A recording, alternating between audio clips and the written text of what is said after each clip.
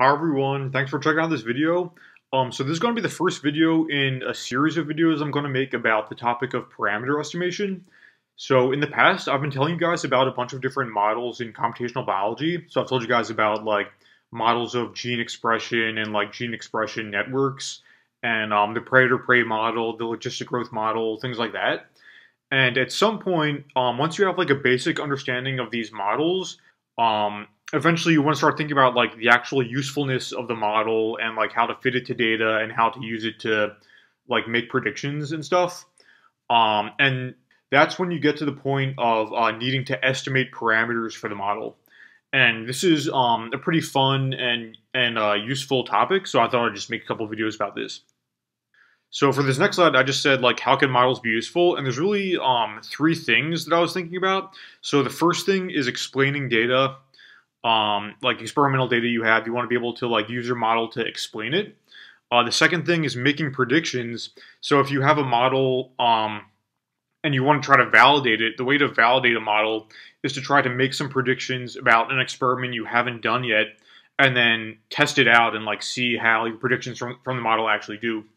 And then the third and probably most important thing is using the model to actually gain insights about the biology, or if we're in a different field, just about whatever field you're modeling. You want to be able to actually like learn something and gain new knowledge about whatever system you're modeling. So yeah, all of these things are sort of the first step for this is going to be explaining the data, and that's where parameter estimation is going to come in. So I put, for an example, this gene expression model that I've talked about in some other videos before. So here we have some gene X, and then this is like a model of depending on what you're studying, it could be the RNA being transcribed from the gene, or it could be the production of the protein. And there's some like production term K and some degradation term gamma. And I've made some videos on this before, like simulating it and stuff. And at some point, it's like, for this to be useful, we need to start like actually looking at data and estimating these two parameters, K and gamma. So for a simple example, I think a good way to like start to like gain intuition on the challenge of parameter estimation is just with a simple example of linear regression. So I just said, like, for an example, let's say we have this kind of linear looking data that we've collected. So we have some variable X and some variable Y, and we've just collected some of this data that looks like it could possibly be modeled with just a linear model. And so we say, like, how do we explain this data? Can we possibly fit a line to this data in a way that will be useful for us, like to explain it and also to make predictions for what the Y's would look like for new values we collect based on some X. So then we can think about like what kind of lines could we use to start explaining this? Like, should we use this line? And I just put the equation to like throwback to like 8th grade, I guess. Y equals mx plus b. So we have our x and y, of course, and then we have m and b are the parameters. And the idea here is that for different parameters, for different values for m and b, we can draw different lines and try to see which one can do the best job of explaining these data points. So would we want a line like this? Well, probably not, because it's not really capturing the trend. What about like this? Well, also no, because it's not really capturing the trend of the data. But what about like this? Well, this one possibly yes, because this one actually does look like it's fitting the data reasonably well. So whatever values of m and b we chose to draw this line, we might want to save those values as being like possibly kind of the true values of the underlying system. You know what I mean? But from those lines I just showed you guys, what I really just wanted to show you was that like some lines fit the data better than others. So like this one doesn't fit the data that well, and this one fits the data better. And we can see that visually, but how do we go about actually quantifying this so that we can really explore like which ones fit the line better in like a quantitative sense rather than just looking with our eyes and estimating. So the way we're going to do this, the way we're going to like quantify the goodness of fit of the line to the data is going to be by measuring what's called residuals. So the residuals are just the difference between our prediction, like our line prediction of the system, and the actual data points. So for example, for some whatever value of x this is, we can look and see what was the prediction of our model, which is the value of this line here. So that's the prediction of our model, and then we say, okay, well, what was the actual the real value of y for that x in the data? And this is the real y for that x in the data.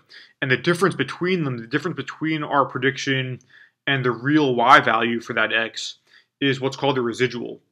And just a note on the vocabulary here, some people also call this the error. So like you may hear about like error minimization in this context. And so if you're like a serious like statistics person, in statistics it's technically called a residual, and it's technically like not correct to call it error. And I guess if you're writing like some kind of like formal statistics paper or something, you might want to keep that in mind. But sort of in like like colloquially speaking, people do call it error too. So you might hear this called like residual or error, and it basically just means the same thing. It basically just means the difference between the model prediction and the actual value in the data. And so yeah, we could just go through and look at all these residuals for each of the data points. Basically, just looking at each data point and seeing for that value of x, what was the prediction of our model, and what was the prediction of what was the prediction of the model, and then what was the actual y value in the data. And then we can think about like quantifying like the total inaccuracy of our model just by like squaring all these residuals, because some of them are negative and we want all of them to be the same sign, so we just like square all of them so that the negative ones also become positive. Just square them and then add them up, and then that would just be like a quantification of the total inaccuracy of our model for some given parameter set. So that's what's called the least squared method, because you're just squaring all the residuals, adding them up, and then that's like your total inaccuracy. So that's what you want to try to like minimize, and you want to find the parameter set that will minimize that. So yeah, just you can look at the residuals for like different possible lines, which we draw with like different assumptions about M and B. And then you can notice that some of them have smaller residuals. Like this one, the one that we said was kind of a good fit, this has smaller residuals than the ones that are kind of a bad fit. Yeah, like I said, like this could be quantified just by like squaring all the residuals and then adding them up, and that would give you like a total score of the inaccuracy of the model for some parameter set that you would then want to minimize. And so just to review some terminology. So like I said, like the residual, also sometimes called the error, even though that's like technically not correct, people still call it that. So you might hear either one. That's just the difference between our model and the actual data. So for some given x, just seeing like what our model predicts would be y for that x, and then what was actually y in the data for that x. These are the residuals.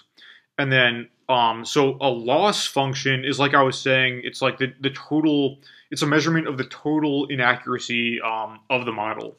So the least squares method is an example of a commonly used loss function. And that's what I was saying, how you would just like to measure the total inaccuracy, you would just square all of the residuals and add them up. And then that would be like a measurement of the level of inaccuracy of the model for some particular parameter set. So then the goal here, because like using this equation, y equals mx plus b, there's really an infinite number of combinations of m and b you could use. So the goal is to like search through some parameter space of like parameters you think might be feasible. You want to search through all the possible parameter sets and try to minimize that loss function you came up with. So we have this loss function that's like the sum of the squares of the residuals. We'd want to just try out a bunch of different sets of m and b and try to just like search through this parameter space and try to see which values of m and b minimize this loss function, so that we're minimizing the inaccuracy. And yeah, that's basically the idea. Also, another thing with with parameter estimation, you don't want to overfit. So this is an example of like what it would look like to overfit this data. And the problem with overfitting is that it's like, so this wouldn't work with the mx plus b linear regression model because that only has two parameters. But if you had a complicated enough model, you could have it fit exactly like any kind of data set you gave it. But then the problem would be that it would be fitting to the noise rather than fitting to the underlying signal, and you'd be overfitting in a way that wouldn't really be capturing the trend. It would just be like, yeah, it's just overfitting. You know what I mean? So this is like Occam's razor, the idea that if you have two hypotheses that can explain the data equally well, you'd want to go with the hypothesis that has fewer assumptions. You don't want to be making like more assumptions and using more parameters than you have to. So yeah, it's like simplicity is kind of a goal with this. You don't want to be overfitting because then it'll just be fitting to the noise rather than fitting to the underlying trend. And yeah, I'll just say, like, I've been talking about like linear regression for this example, but this also, like, these same concepts of just trying to minimize a loss function to try to choose, like, search through a parameter space in order to find a parameter set that minimizes a loss function, which again just means like minimizing the inaccuracy of the model for some parameter set. It's the same basic idea for like more complicated systems too. Like you might have like nonlinear regression, like maybe logistic regression, for example, or you might have like a system of ODEs, like kind of some of the other models I've been talking about in my other videos, or even deep learning with neural networks basically is based on the same kind of idea of minimizing a loss function. And with neural networks, it's like crazy because it could have like thousands of parameters. And when you get to that point, you're searching through like a really large parameter space.